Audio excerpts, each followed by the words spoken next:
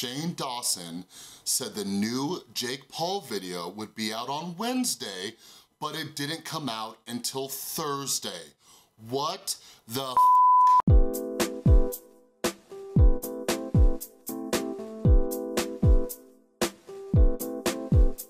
What is up, everybody? This is Chris from the Rewired Soul, where we talk about the problem, but focus on the solution. And if you're new to my channel is all about mental health. So what I like to do is pull things going on in the YouTube community or pop culture in general and try to teach you how to improve your mental and emotional well-being. So if you're into that kind of stuff, make sure you subscribe and ring that notification bell. So I just got back from Los Angeles. I was at Vid Summit. So everybody, Zach agreed that he will still help me with editing, so he will be back soon, all right? Usually I'm just a one-man show, but I love what he does so much. So anyways, Zach will be back. And yeah, in case you guys didn't get it yet, like the beginning of this video, that was just like a joke. But I wanted to make this video, like as I was driving back from Los Angeles, like I don't know, about an hour outside of Las Vegas, this thing got stuck in my head, and I don't know, I'm just this type of guy where things get stuck in my head. I'm like, I gotta put this out in a video, all right? There's a lot of stuff that everybody can learn from this situation. I have a lot of new videos planned. I've been keeping a ton of notes on my phone, so I'm really excited for this little series that I'm gonna put out kind of in between the Shane Dawson stuff. So basically what's going on is Shane is getting some flack for posting the new Jake Paul, The Secrets of Jake Paul. He posted a day late, all right? He's gotten some pushback. He has some new tweets up that I'm gonna dive into, and he's talking about taking a break for a few months and just some things about some of the flack he's been getting about posting this video a little bit late. So the first thing I wanna say, everybody, is thank you so much for supporting my channel and trying to get my videos out to Shane. And I just wanna say, Shane Dawson actually emailed me, all right? So stop tweeting at him. But yeah, I'm not sure what we're gonna do yet or anything, but he always comes out to Las Vegas, so hopefully I'll have the opportunity to meet up with him then. Not sure what's gonna happen, but hopefully I get to see him while he's here in Las Vegas. But anyways, so basically what happened, like when I got to Los Angeles, I posted my video about how I was in a Shane Dawson video, and I was like, yo, Shane, I'm in town this week, let's meet up or something, right? And part of Shane's email was like, yo, I'm sick in bed. And I'm like, okay, that's cool. And I knew he was sick in bed because when I looked at his tweets, he was tweeting about how he was sick in bed. So like, I wanna just talk about that situation, and I think it's important too, because I know a lot of you are new here, but right before I got this huge influx in subscribers, I actually made a video about like, are these YouTubers good role models? And the three examples I used were Tana Mongeau, Bobby Burns, and Trisha Paytas, all right? So I used them as an example, but the focus of that video was like, your actions speak louder than words, and you gotta be accountable. So Tana, just like a quick recap, I'll link the video up there if you wanna check it out. Just a quick recap. Tana, when she came back after the whole TanaCon thing, she said Monday at noon, Monday at noon, Monday at noon. Like she said this like 50,000 times, and then she posted her video like hours late, right? Bobby Burns, I pointed out the fact that he took this, mental health break and all that, no shame on him for a mental health break, but then he told everybody, yo, I'm gonna consistently be uploading on Fridays. And then within like a week or two, he was posting on Saturdays, So he wasn't holding himself accountable. Trisha Paytas, that one was kind of like a gray area. I talked about how she goes back and forth on, is she gonna stop doing mukbangs? And is she really, living a healthy lifestyle? And then she goes back and forth. But as somebody who bounces back and forth from trying to lose weight, I don't know. Like, I get it, and hopefully Trisha is doing well with her weight loss journey. So I know it might seem a little contradictory that I'm making this video, and I already know what some of the comments are gonna say, and I'm totally cool with it, and you'll see why pretty soon. Some of the comments are gonna say, oh, Chris, you're just sticking up for Shane because he posted a comment on your video and he sent you an email. Well, I don't know, like, have your own opinion about it, like, you do you, baby girl. I think it's important to talk about this because I don't see this as contradictory. So Shane has, done this series, and it's an 8-part series, and he had a schedule, and he tries to let you know when he's going to be doing it. And like, It's funny because I just finished watching the new Drew Gooden video from this past week, and he was talking about like this entitlement of the viewers on YouTube, and I'm like, yes, like, cause that's exactly what I was gonna kind of talk about.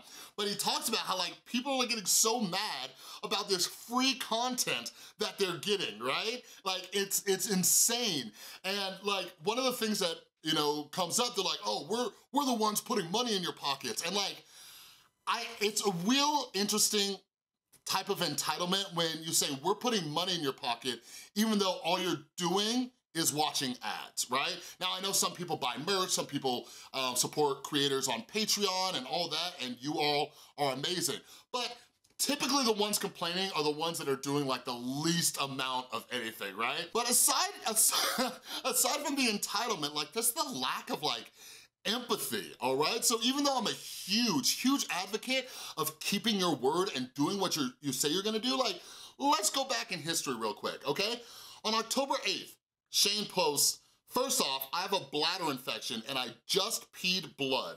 Happy Monday. Secondly, part 5 in 20 minutes. October 9th, part 6 coming Thursday. Sorry for the delay. My health issue set me back a bit. Thanks for all the nice tweets last night. Another tweet from October 9th. I'm so happy you guys liked yesterday's video. We worked really hard on it.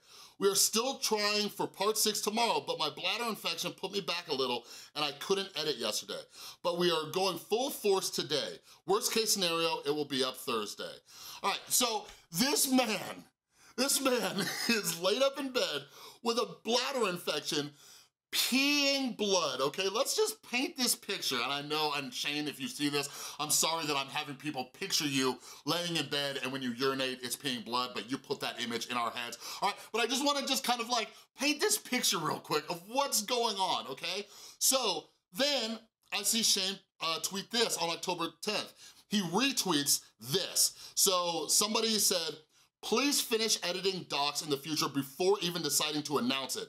This is like the 3rd time you stretch it, and it's pretty irresponsible to keep your word when you're gonna upload stuff instead of stretching it out for so long. Love ya, but you gotta fix this. Shane replies, I've been releasing 2 hours of content a week and I've been making it with one person. I feel like I'm allowed to take an extra day or even an extra few days if I need it when my is bleeding. Like the entitlement, like what? Like, I don't know. Okay, do you guys understand what's happening with YouTube right now? Like, I think creators understand, I think a lot of you understand, but some people don't understand.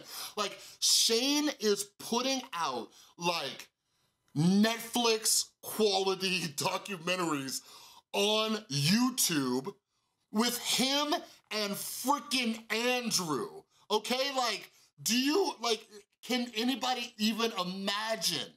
Can anybody even imagine this, right? Like the stuff that I had Zach doing for me, like you see what we do, like he pokes fun at me, I say goofy stuff, that's it. These guys had to torture themselves by watching like 50 million hours of Jake Paul videos and you guys are like, you need to hurry up and post these videos, like, what? Where is this entitlement coming from? So this next tweet that he retweeted got deleted, probably because this person was like, oh my God, like, Shane Dawson retweeted me and I look like a jerk. But anyways, Shane Dawson replies, next time I'm going to just take more time and not care about why aren't you posting and your lazy tweets. I probably won't be uploading for a few months after the series is over. So yeah, that's like why I wanted to make this video. Like, this is crazy. Okay, so let me use myself as an example and just a real quick recap of why I'm so passionate about keeping your word, being accountable, being on time, right? I was a drug addict and alcoholic for many years, and I thought that's why people like my son's mom hated me. No, they hated me because I was completely unreliable. I'm the type of guy where I would tell my kid's mom, hey, I'll be there at 5 o'clock to pick up our son, and I'd show up at 6, like every single time. So like, as part of my mental health and recovery journey, like I do what I say I'm gonna do. But because I do what I say I'm gonna do, when things happened, and fortunately I've never been peeing blood, people understand this because I am so responsible and accountable. Does that make sense? Like, so the first thing I wanna kind of like tell everybody out there who struggles with this, like Shane might be, is like, give yourself a break, okay? Like, every now and then, My girlfriend Tristan even does this to me sometimes, like, oh yeah, you know, I expect you to be 5 or 10 minutes late. She just gives little jabs. I don't think she gets too mad. Do you get mad? I don't know. But anyways, like, but yeah, I do what I say I'm gonna do. I follow through with my commitments. Sometimes I get stuck in traffic. Sometimes I might be sick. You know what I mean? But like, we minimize this now. Like, Shane is not somebody with like this huge track record of saying things and not following through with them. You know what I mean? So like, at a certain point, you gotta kind of just like brush this stuff off, all right? Now, this next part, if any of you saw my other video about Katie Morton and Shane Dawson, is gonna seem a little hypocritical because I talked about unsolicited advice. By the way, a lot of your comments in there were fascinating to me, so I am going to make a video about unsolicited advice because so many people said, yeah, I hate getting unsolicited advice, but I give a lot of unsolicited advice. Really, really interesting. But anyways, Shane, if you end up watching my video, I'm gonna give some unsolicited advice, but Shane might not see this video, I don't know. But this is for all of you too. Like, so what's interesting to me is like, Shane is probably getting tagged in thousands of tweets a day, right?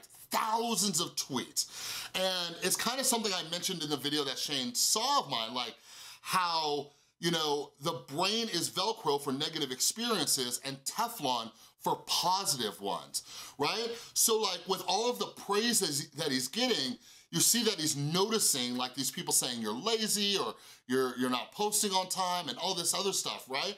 But like, Shane needs to cut himself some slack. But the other thing is too, as a creator and at Vid Summit, I had this conversation with so many creators, because people get tied up in the negative comments. And like, I'll just tell you right now, if you're not following me on Instagram, you need to, at The Rewired Soul, it's up on the screen again. I have started a little virtual art gallery, I like to call it, right? And basically, I like taking hate comments and posting them on my Instagram because I reply to them and I just laugh like, let me tell you something. I've made videos about this, like I care so much about what you all think about me, but I equally give absolutely zero f***s, okay? So like, just kind of keep that in mind. And this is why I reply to these and I'm usually laughing when I reply to these. So here's a good one. This guy is a tool, irritating voice as well. So I reply, excuse me, sir, I may be a tool, but many are fans of my sensual voice. And he said, haha, okay, man, I'll give you that one. Point one for Chris. Oh, here's a good one.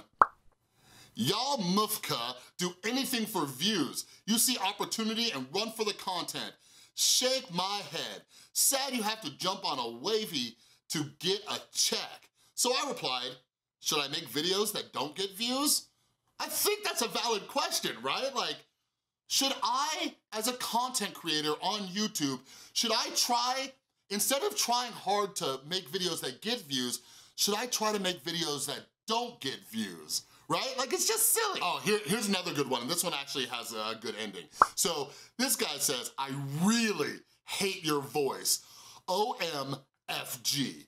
So I replied, you should still subscribe. I include captions in my videos so you can mute me and still watch so you get help for your mental and emotional well-being. Ain't no thing, right? Because I'm here for you. But anyways, the happy ending to that, like the guy actually replied and he said, sorry, I was having a rough day. And like, that's kind of what I realized, and I've made videos about this in the past, like, I know a lot of people who are posting these things are having troubles in their life. Like, heck, I have a mental health channel, you know what I mean? Like, I get it. So the very last one, this was actually something I just posted on Instagram, and this came from my, hey, I was in the Shane Dawson video. So she says, yeah, because you kept milking the story for views, go figure. And then in parentheses, congrats though. That's the way to break through. So it's like she was like sassing me and complimenting me. But I replied, yep, don't hate the player, hate the game. So yeah, if any of you are content creators out there or you have some kind of following or maybe you're in school and like people just talk crap or whatever, like just, man, I've said this before, like you need to work on just really, really not valuing other people's opinions more than your own. I get a ton of backlash. I was actually thinking on my drive today, I am very surprised that with all the views I've gotten, like I've passed over 1 million views in the past like month or so, I could probably count on less than 2 hands how many people have called me fat. I was expecting that when I started to blow up, like more people would call me fat, and they haven't, so I don't know, I still have hope for humanity. But I get comments all the time like, oh, you're turning into a drama channel, you know, there's all sorts of stuff. But it's just like, I cannot value other people's opinions more than my own, especially when I know that my morals and my values are in line, all right? So anyways, this video is gone way longer than I thought it would, but I appreciate you hanging out and listening to this. Hopefully Shane sees it. If not, that's cool. I hope you learn from this. But let's do this down in the comments below. Like, how important is like accountability and responsibility for you, right? Like, are you somebody who beats yourself up if you're late, even if you like are sick? Like, okay, this is an even better question. Are you someone who feels guilty about calling in sick to work? Like, I can make a whole video about this. Like, let me know down in the comments, all right? Anyways, that's all I got for you today. If you like this video, please give it a thumbs up. And if you're new, again, I'm always making videos to help you out with your mental and emotional well-being. Make sure you subscribe and ring that notification bell. And a huge thank you to everybody supporting the channel over on Patreon. I got some new patrons while I was out of town, so boom. Now they're up on the thank you list. All right, if you wanna join and help support the channel, you can click or tap on the Patreon icon right there. All right, thanks so much for watching. I'll see you next time.